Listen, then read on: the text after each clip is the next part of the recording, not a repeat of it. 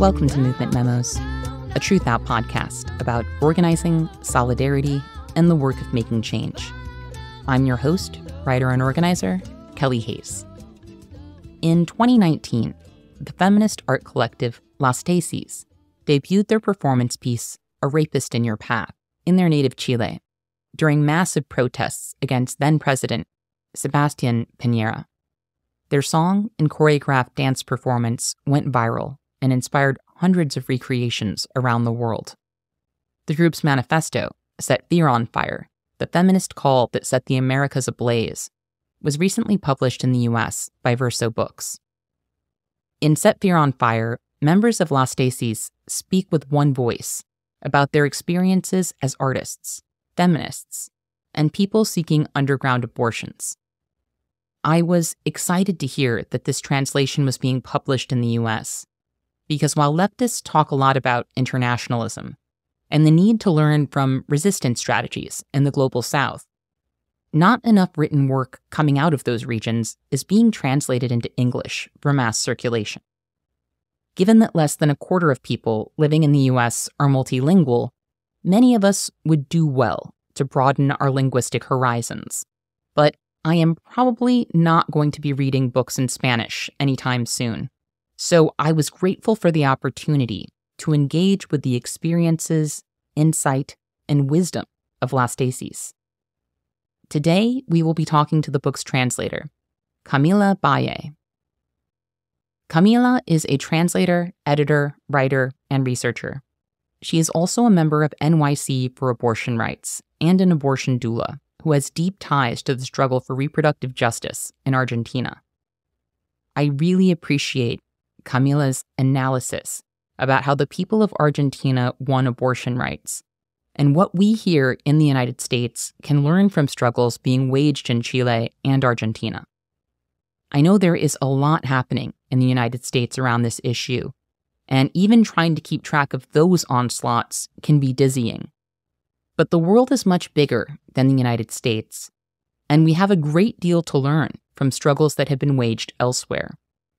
In fact, learning about those struggles in places like Chile and Argentina is an important act of defiance, because those stories are being invisibilized, erased, or simply left untranslated for a reason.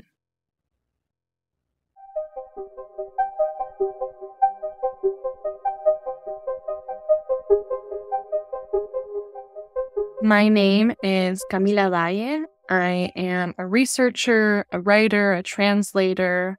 I am also a member of New York City for Abortion Rights and an abortion educator and acompañante or abortion doula. And I come from a long line of women who had illegal abortions in Argentina before the legalization of abortion in that country. Set Fear on Fire is a book I translated into English from Spanish by the feminist art collective LASTESIS, who are from Valparaíso, Chile. And they are perhaps best known for their song, dance performance, A Rapist in Your Path, which became a sort of feminist anthem in 2020. You might have seen the videos of the choreography and chanting in unison with the blindfolds, saying that the rapist is you, the rapist is a judge, the rapist is the president, it's the cops, it's the oppressor state. There's a refrain that says the oppressor state is a sexist rapist. And I think the impact of that and why it was so compelling is that it was both an account of their own personal experiences with gendered violence, as well as a systemic analysis of where that violence comes from. And the fact that it became shared vocabulary, a shared language, if you will, around these common problems really goes to show how deep these problems run across the world, around the world, even when they are translated into different languages, into different contexts, etc. I think it was performed in around 200 different cities. And for me, translating this book, which is an account of the collective experiences of LASTESIS, right, of being Chilean women, of being daughters of political refugees, having had illegal abortions, being single parents, their experiences with abuse, and being persecuted for speaking out. It is also a denunciation of the system and the way that our societies are organized to reproduce and produce these kinds of violences and experiences. And for me, it really is a testament to the fact that we are not alone in those experiences. I also found that translating the book was really illuminating for me as a way of thinking, not only about LASTESIS' work, but also more broadly about feminism in general. And I think it is a type of event to have a book of feminist theory be translated from Spanish into English and not the other way around. Because I think for the most part, works of feminist theory are translated and disseminated in the other way, so from north to south. And the ones that come from Latin America and are disseminated, translated, published in a place like the US remain an exception to the rule. The English-speaking left, I believe, suffers from a great crisis of translation. And I think it is part of an imperialist or colonial arrogance and extractivism, where the US takes as much value as it can from the places we come from, except for the value of our ideas and our resistances. And it follows this developmentalist paradigm, right, that the South has to, quote unquote, catch up to the US or Europe, that we are somehow lagging behind. And this, I feel, extends to the production of knowledge. And so for me, translating the book was a contribution against that. It was a contribution to say that we understand them as equals, and not only as equals, but we have a debt with them and their work.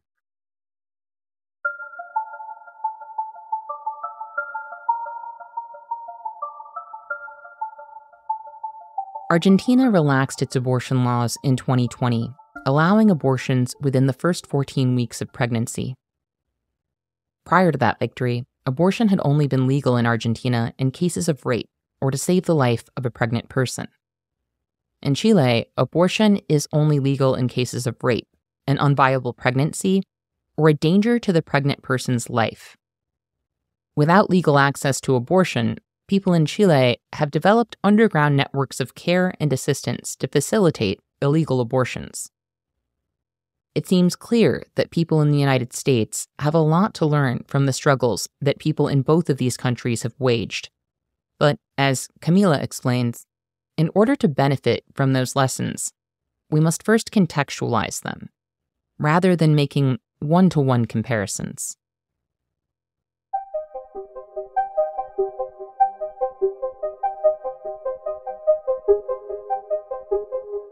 I think that when we try to compare the US and places like Chile or Argentina, and Argentina specifically has really been a focal point because of the great victory of legalization of abortion as part of its public healthcare system in December of 2020. I think what we have to understand, which is sometimes hard to translate to a US audience, is the way that Argentinian society is a highly mobilized society in a profound way.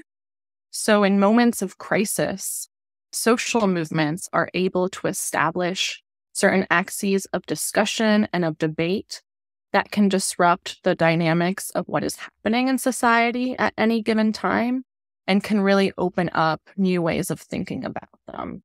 So how we think about gender, for example, how we think about violence, about work, disenfranchisement, about the almost binary categories of the domestic and the public, the streets and the neighborhoods.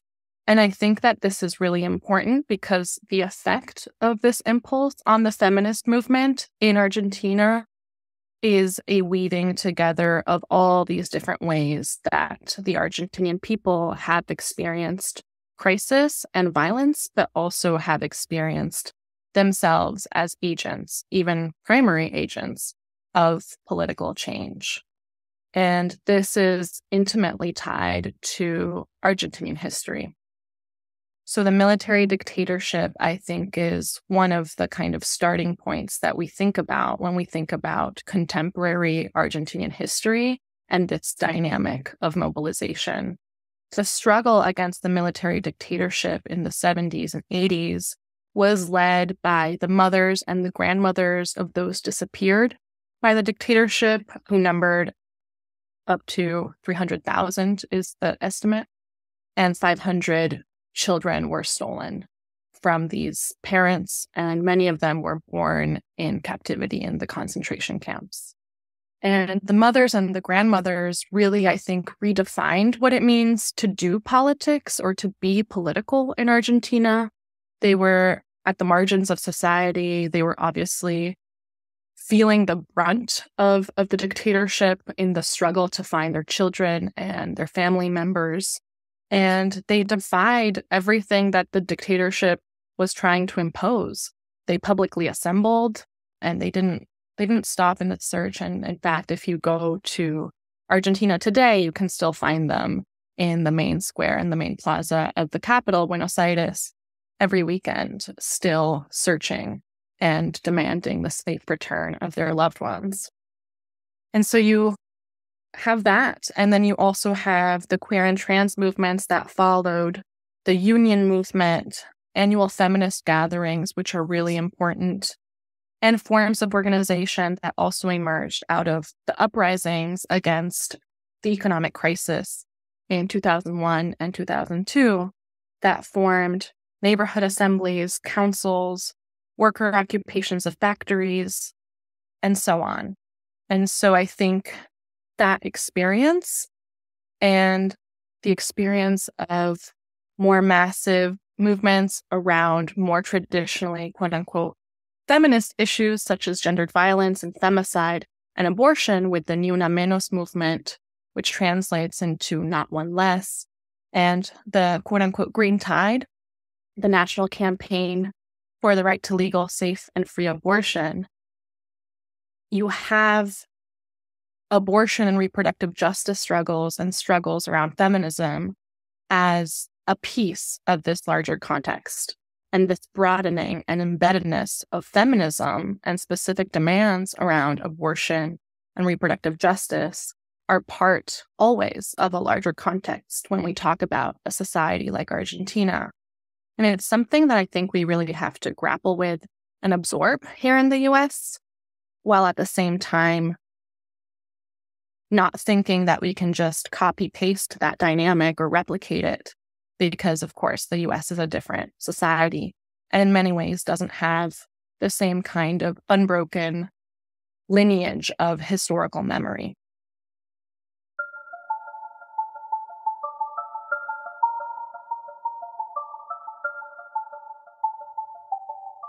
In the United States, we have seen efforts to promote and assist pregnant people with self-managed abortions, as fewer people are able to access legal abortions in many red states. We have also seen people who offer assistance to those seeking to abort targeted by law enforcement. Some pregnant people are turning to social media for assistance, desperately seeking help through mechanisms that are, in reality, corporate surveillance systems. While there are some people on those platforms who are willing to help, the precarity of using a web of surveillance to plan illegal activities has been underscored by Facebook and Google's cooperation with law enforcement agencies that are attempting to criminalize abortion seekers. The situation is daunting. But it's important to remember, as Camila reminds us, that the underground networks in Chile have been built out over the course of decades. By comparison, people in the United States have barely begun to wade into this work.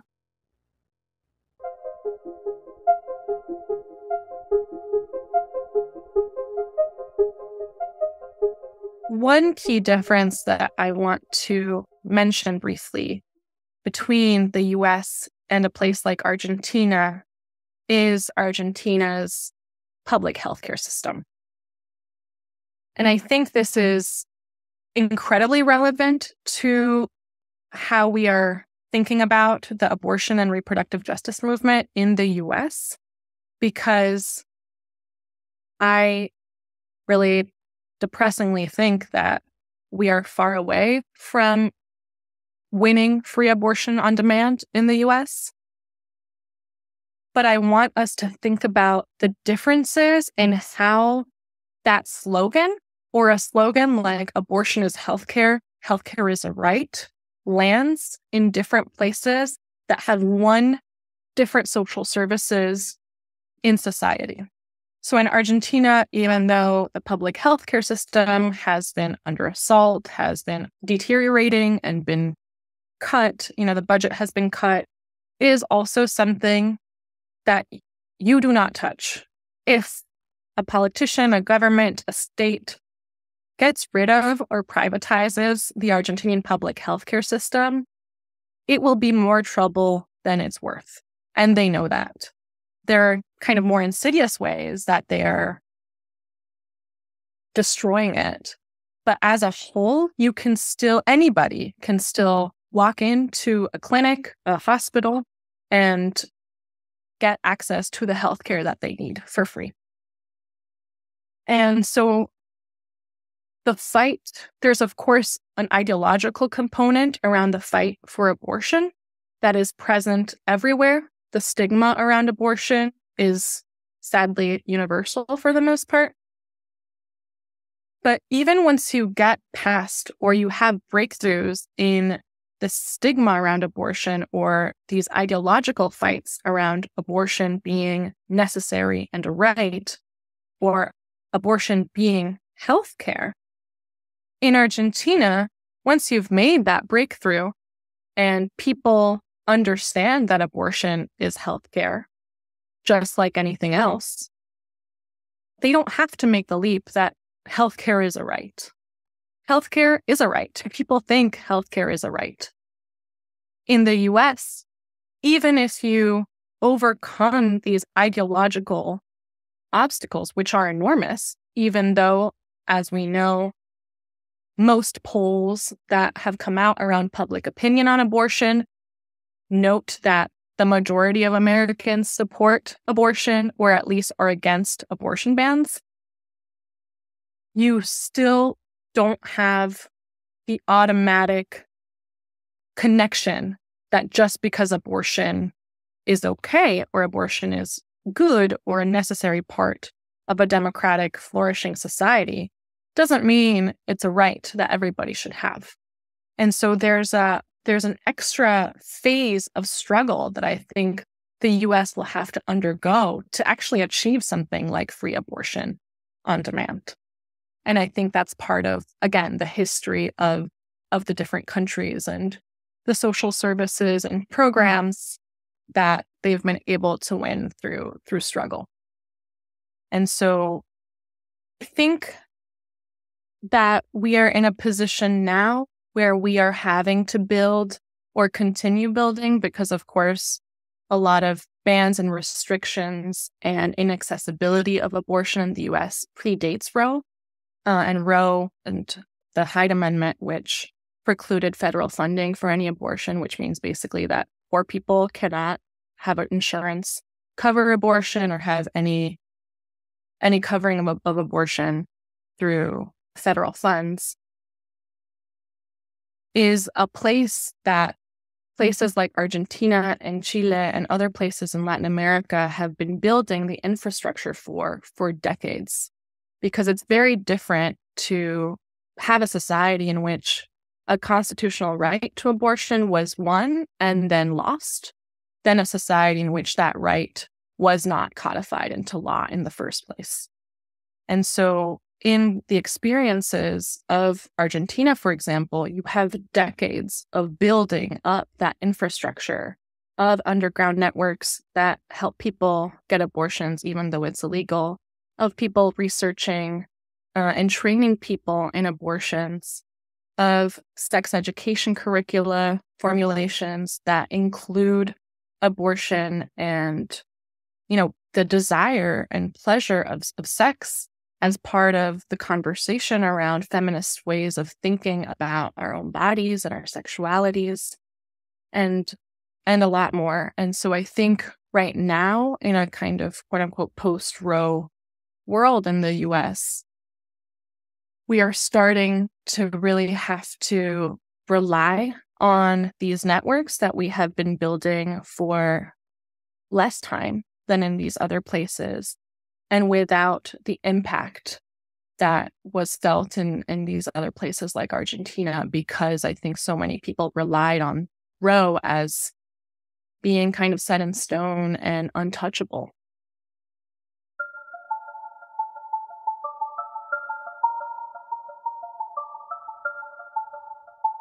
A recent BBC article described how pregnant people in Argentina continue to face obstacles to abortion, in spite of legal victories. While the number of pregnant people dying from abortions has dropped 40% since the law legalizing abortion went into effect in the country in 2021, the law allows medical professionals to abstain from the provision of abortion care. This means that abortion seekers may still struggle to get an appointment, and many still experience shaming and verbal abuse from providers who do extend care. And so the struggle for reproductive autonomy in Argentina continues. Because, as we have also learned in the United States, nothing ends with the law. Returning to Set Fear on Fire, I was especially moved by the section of the book where the collective discusses their experiences aborting in secret in Chile. In the chapter Together We Abort, they quote a collaborative video the group worked on for the day of the decriminalization and legalization of abortion in Latin America and the Caribbean in September of 2020. In the song, the group declares, "We abort the unwanted pregnancy, sexism, misogyny, strategies of control, the oppressor, the deadbeat dad, the unjust laws, the prejudices and the guilt. No more fear. We abort the child mothers. We abort the silence. We abort forced motherhood. We abort because we are not alone. We abort."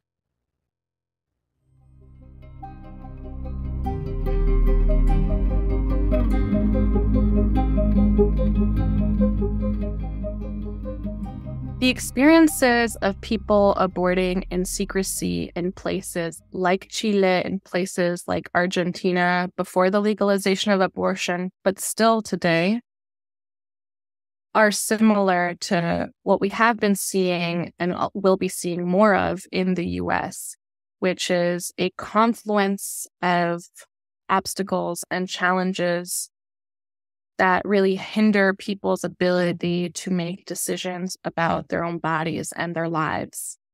These include, for example, the complicity of medical institutions and doctors in enforcing abortion bans and spreading disinformation and refusing to care for the people that they have vowed to care for.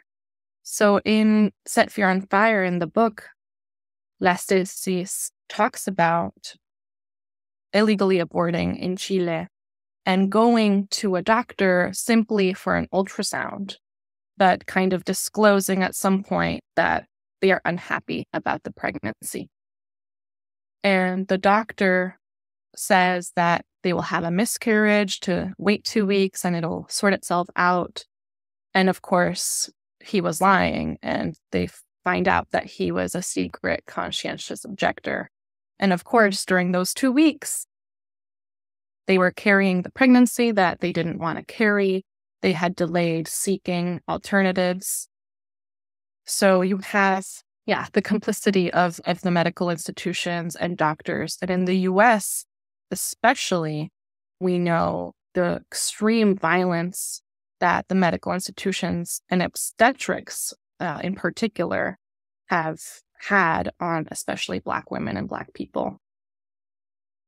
In the US, for example, the maternal mortality rate is astronomical, and so abortion bans will also be increasing pregnancy-related complications and childbirth-related complications. And these will also have a differentiality in how risky they are, with poor people and people of color and Black people in particular bearing the brunt of the consequences. There's also, of course, the question of price. So in places like Chile, where it's not legal, and in Argentina before it was legal, you had the astronomical cost of actually having an illegal abortion. There are doctors who, will do it, but they will only do it at a high price. There is an underground market for pills, which are also very expensive. And sometimes you have the occurrence of people being sold fake pills.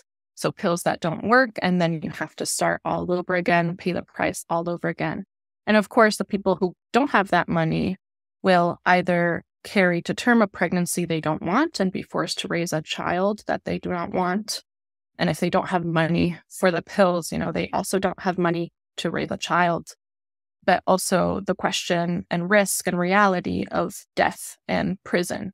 If they're desperate and try to self-manage their abortion without pills, but with other maybe unsafe methods, the risk of death or injury and being imprisoned for attempting to have an abortion outside of the law.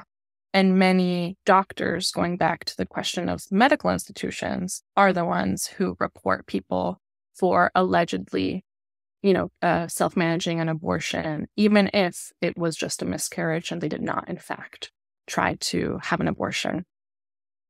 On the other hand, feminist networks are around that help people have abortions in Chile, but also Argentina and in other places. If folks haven't heard of Las Libres in Mexico, they do phenomenal work and are also now helping people in the United States get abortion outside of clinical settings and outside of the law. And these feminist networks range from helping people obtain abortion pills. They do practical support work of accompanying people through their abortions while they have them in, the safety of their own home. There are abortion funds here in the U.S. that do raise money to help pay for things like childcare, transportation, hotel rooms if they're helping someone go to a state without an abortion ban or without restrictions, pay for the procedure itself, etc. So I think this kind of proliferation of feminist networks and this infrastructure that is, for the most part, underground is something that is very present in places in Latin America where abortion is illegal, but also here in the U.S. I think there is a difference in temporality, as I said, in which places like Argentina and Chile have been doing this work for decades because they never had the constitutional right to abortion. And in the U.S., I think the urgency of it is more recently felt.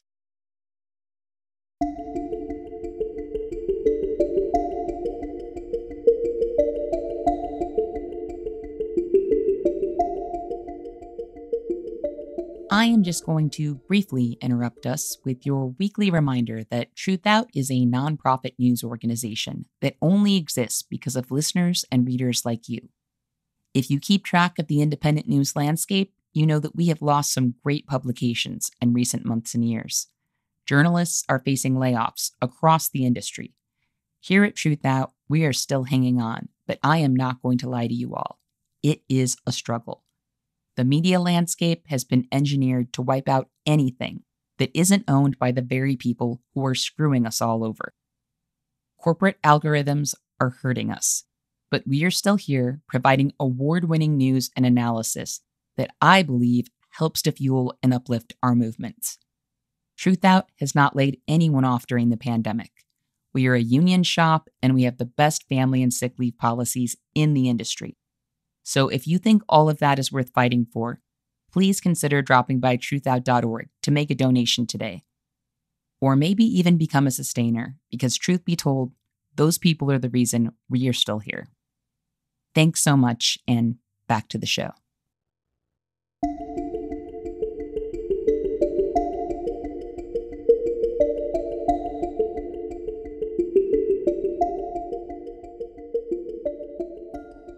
In the book, LASTESIS also discusses how women and girls experience their bodies as sites of violence. And Set Fear on Fire, the group writes, patriarchal violence is directly related to the creation of the modern state, the ideological foundation that institutionally reproduces systemic violence against bodies and territories. In that same vein, the right-wing denunciation of A Rapist in Your Path reflects ideas posited by Rita Segato and Virginie Despentes, who provide a theoretical basis for what the patriarchy has called whining. In their performances, LASTESIS seeks to convey these ideas through their songs, bringing feminist theory to the streets.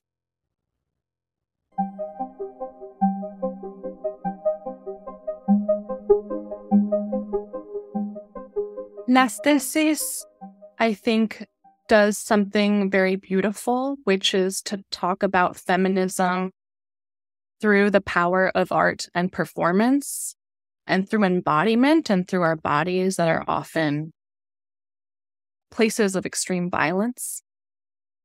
And I think this art and performance component is one of the main reasons why their work caught on internationally. I think it's very different, right, to try to spread or talk about feminist theory through a book or even a protest than it is to translate that feminist theory into a dance or a song or a performance or art. And what LASTESIS does so beautifully, in my opinion, is make the art a collective experience, a communal experience. It's dynamic and participatory. It breaks down this wall of artist and viewer. Everybody who is, quote unquote, viewing the art also has an opportunity to become part of that performance. And the power of it is, in fact, when people take that up and inscribe their own contexts and meanings to it. When I was translating the book, something that I was struck by was the emphasis and frequency of the word subjectivity or subjectivities.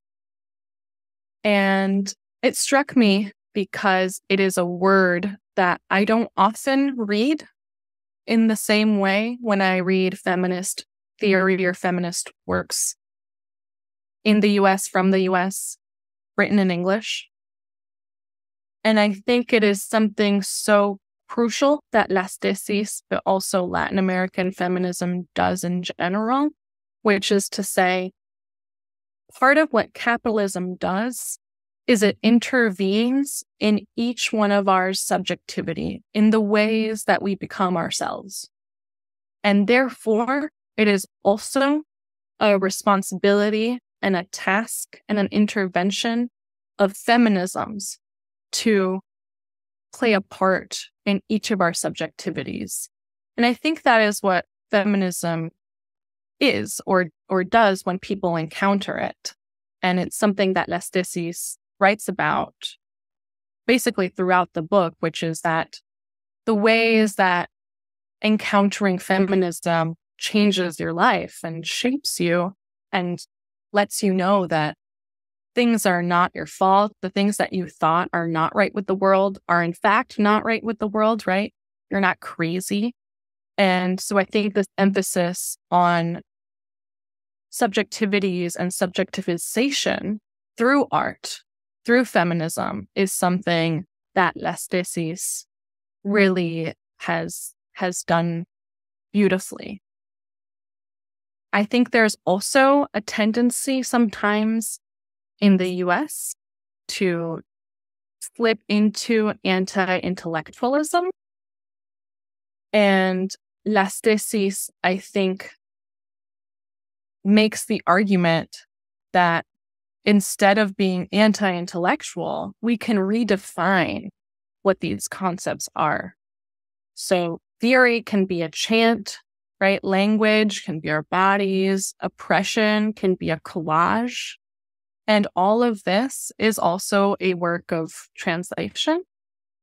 And when I was translating the book, it was also helping me think about what I was doing as within that lineage of feminist translation, right? The politics of feminism as work of translation. And if it's not, something isn't working there. And we are always trying to transform one thing into another and embody different methods or ways of legibility and intelligibility. And I think I just want to quote one of the lines, I believe it's at the end of the introduction to the book, where LASTESIS writes, "Subversion dipped in beauty is revolution." And I think this gets to the heart of what they're trying to do with the transformative power of art.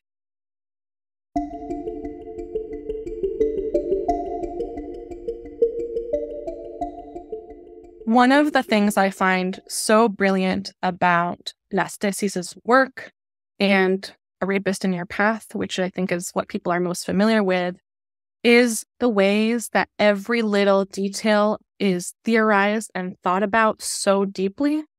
And I think one example that I wanted to share was the use of the blindfolds, which you can see in all of the videos they are wearing when they are doing their choreography and chanting. And the blindfold for LASTESIS has several meanings, but two that I want to highlight are of an allusion to the eye injuries that became prevalent in Chile during the 2019 and 2020 uprisings from riot police's use of rubber bullets and tear gas grenades, and also a torture center near Santiago called La Venda Sexy, or the Sexy Blindfold, during the military dictatorship of Pinochet, where women, for the most part, who were kidnapped and brought to this torture center were blindfolded and raped, sexually assaulted, tortured, etc. And so the way that they use symbols and metaphoric strategies, right? The right of people to metaphor, and to quote Emma Goldman, the right of all people to beautiful things, while also imbuing them with extremely thought out political messages, I think is a real strength that is often overlooked. And the name of the collective itself, right? LASTESIS, I think is kind of like a fuck you to people who are saying, you know, this is just a little dance by feminists, and like how much is it actually contributing to quote unquote theory or quote unquote the left. And as a way of saying, actually what we're doing is, you know, thesis, is a hypothesis, is an analysis of how we understand violence.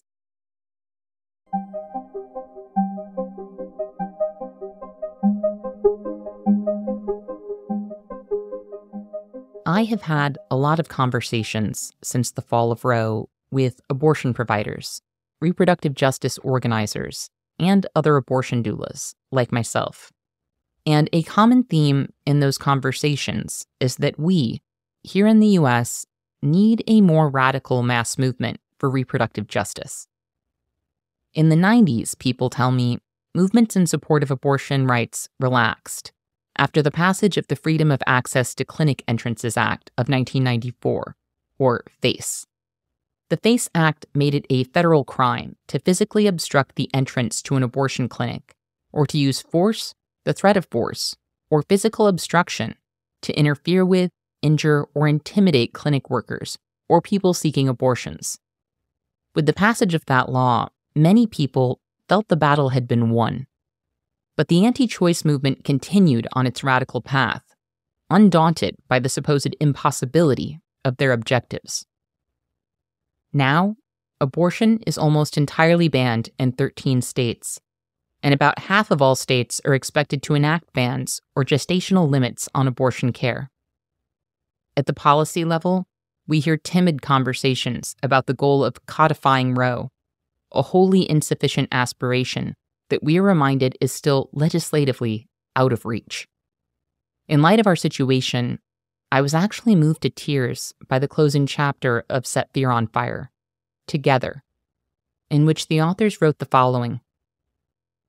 Together, we set fire to forced motherhood. Together, we set fire to the guilt.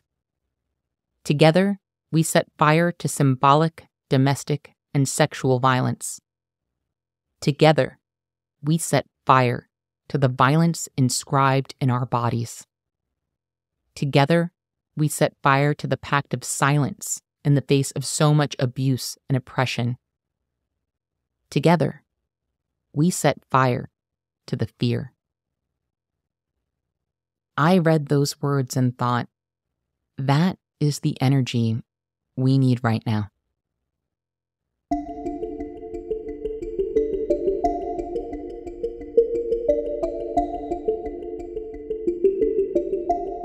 The book is full of revolutionary energy, and it is a revolutionary energy and momentum that propels LASTESIS and feminism in Latin America more generally. And I think it's a really crucial lesson for people in the US who are trying to fight on these fronts. A point that Verónica Gago, who is an Argentinian thinker and leader of Memos, makes is that unlike how we often think about massivity or a movement becoming massive, usually in the US, but in other places too, right, is that we often think about that process as involving a defanging or compromise or, like a reaching across the aisle. And it was actually the opposite experience in Argentina and in Latin America. It was actually the radicality of the movement that contributed and played a fundamental role in making it so massive.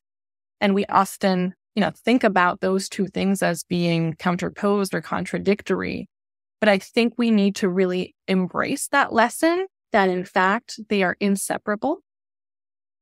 And there is often an accusation leveled at feminism nowadays in a place like Argentina, often by the media, which is that now feminism is mixing all these disparate elements together. And you're mixing everything up, right? What does housing have to do with feminism? What does housing have to do with the external debt and femicide and abortion? And I think the contribution or the argument that feminism, Latin American feminism in particular, is making is actually, of course, these are all feminist preoccupations.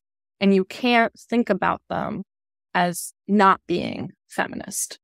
And so when you think about kind of what are considered more quote unquote niche or single issue or minority specialized preoccupations like femicide, like abortion, we need to be talking about the desire to actually change everything, to change the entire social and political order of society. We need to always be reimagining a different world, a better world.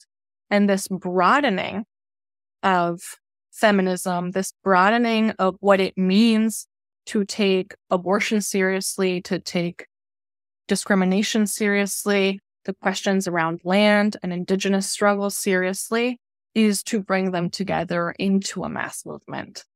And I think we can really see that, as I mentioned before, in the history of Argentina and Argentinian social struggle, and this accumulation of experiences and this unbroken historical memory. You have the dictatorship, you have queer and trans movements, the unemployed, factory occupations, you have a movement against femicide. And it's no surprise to me that you also have abortion emerge in this kind of constellation of rethinking about the world and how we change it. And that means to me that the abortion movement and reproductive justice struggles in a place like Argentina take on a distinctly collective dimension and a distinct class dimension.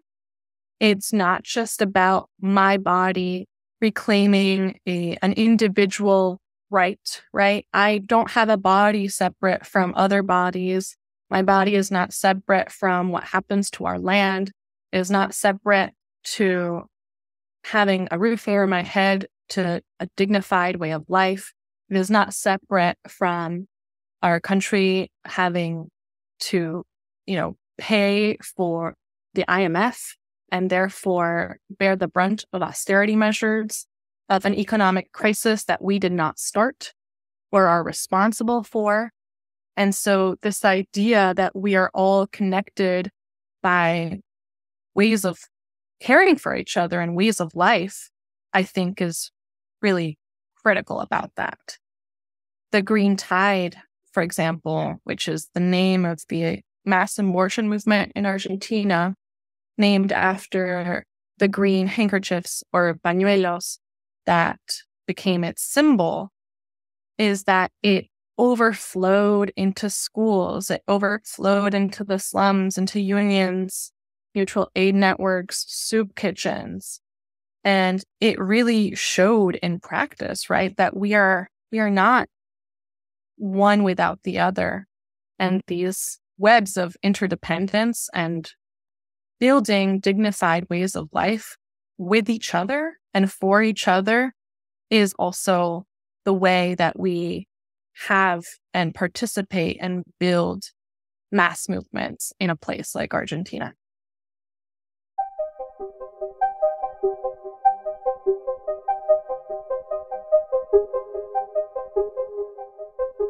Last year, Camila spoke on a panel about the fight for abortion and reproductive justice. The panel's transcript was published in Spectre, and it's worth checking out. But I wanted to share something Camila said during her remarks, because as we come to a close today, I want us to think about not only what we are fighting for in the struggle for reproductive justice, but also what we have to build. Camila said, "I want to argue that the Argentinian abortion movement's building of its own infrastructures was critical for its victory. I think there's a tendency on the left in the US, at least one that I have felt, especially when it comes to the issue of abortion, to counterpose the building of independent infrastructures, which often provide direct material and effective support, such as helping people get abortions, and the idea that we should demand things from the state, i.e., our right to abortion codified in law. The experience of Argentina, as well as that of other countries such as Mexico, actually shows that you can't do one without the other."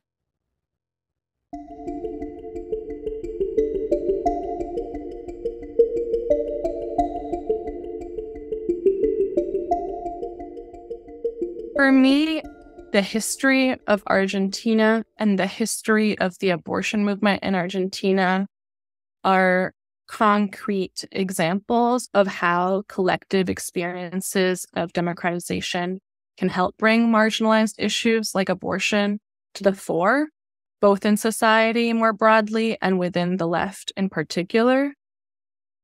And, just to give a kind of quick summary of what happened in Argentina, which in a country like Argentina, when you talk about democracy, you can talk about it more broadly, like we are more familiar with in the US, but it's always tied to a specific period of Argentinian history, which is the formal moment and process of democratization after the fall of the military dictatorship.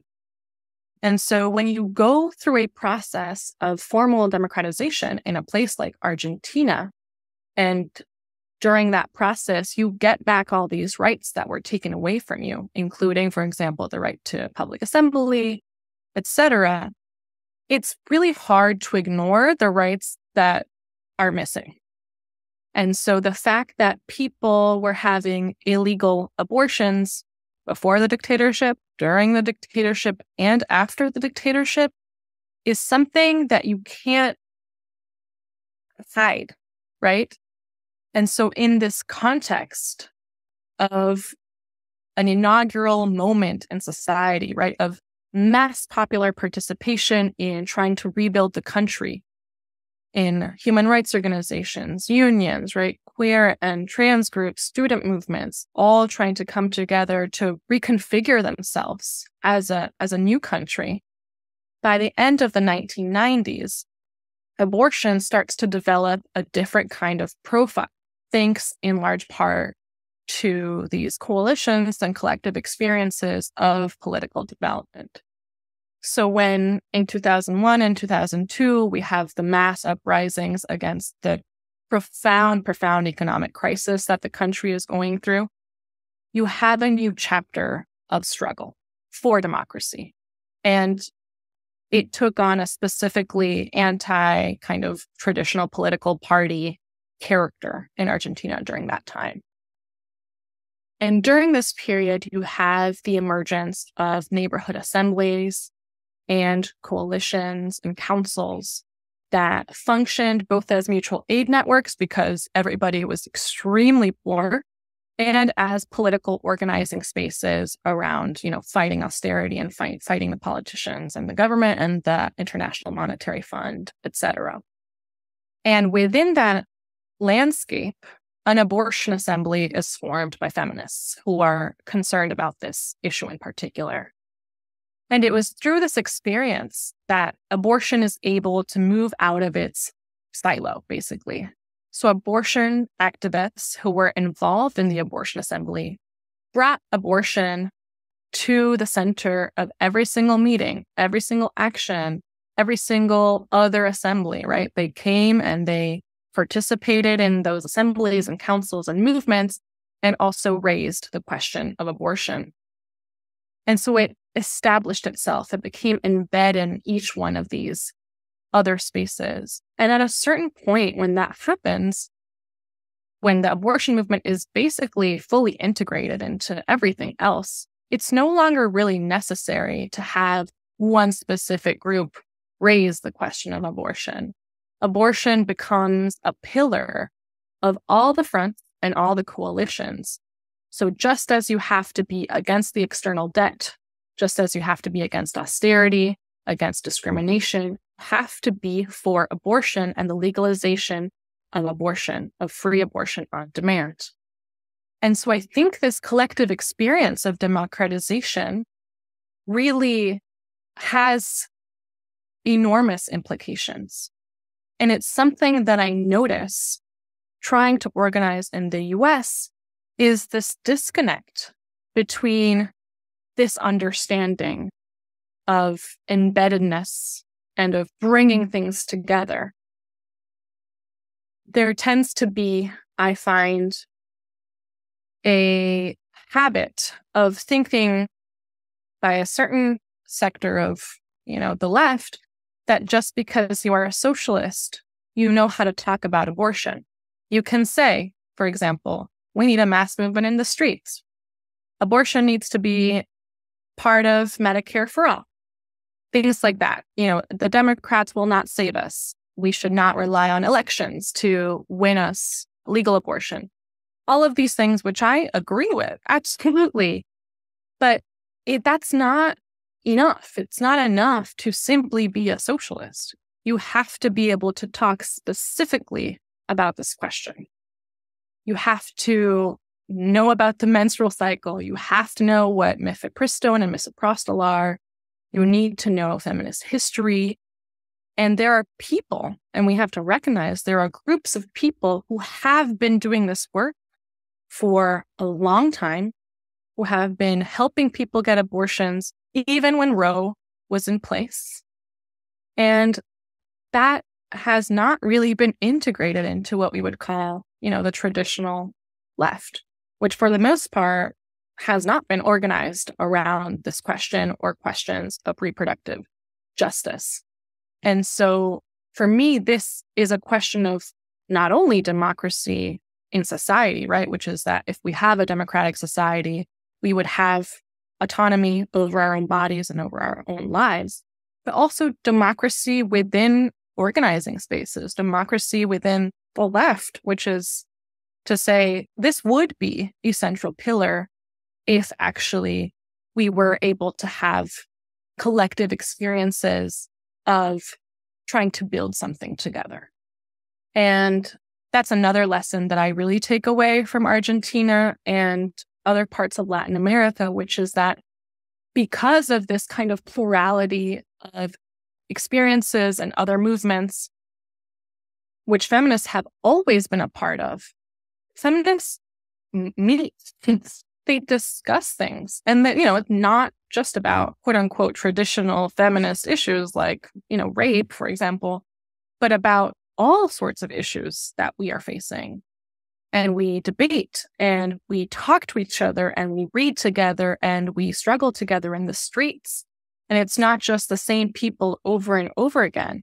And when you have that democracy of being able to organize together, but also just simply have spaces, organizing spaces, political spaces to talk about politics, to think about strategies and tactics, that inevitably influences how much these quote unquote specialized issues gain traction or are taken seriously and really raised as critical for the common good. And so to me, it really is a question of democracy.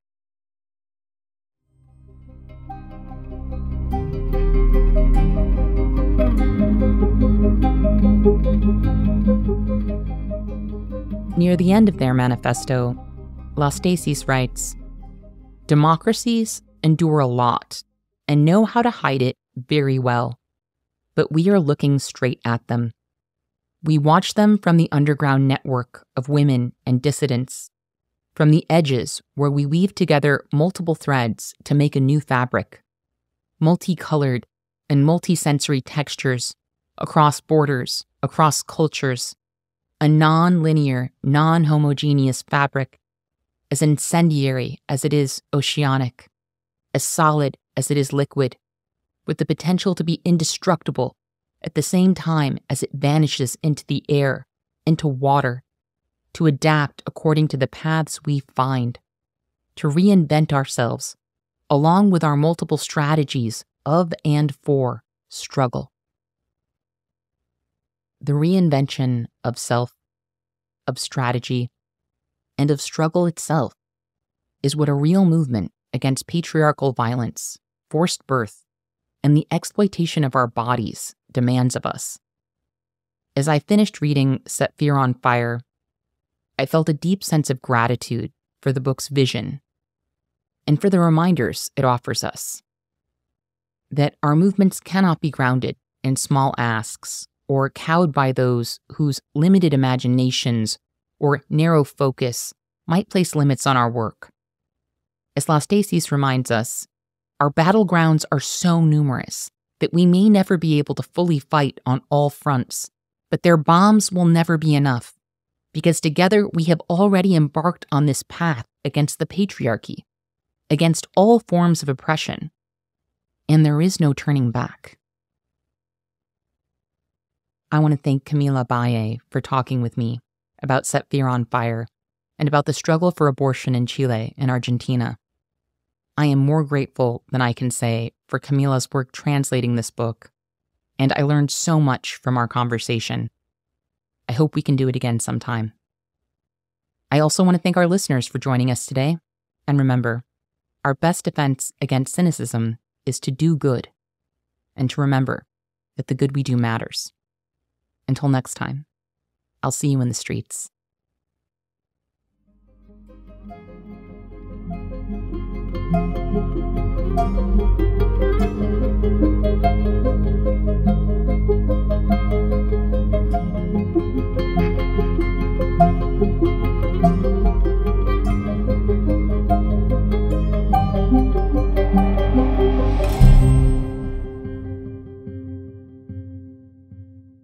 Thank you for listening to Movement Memos.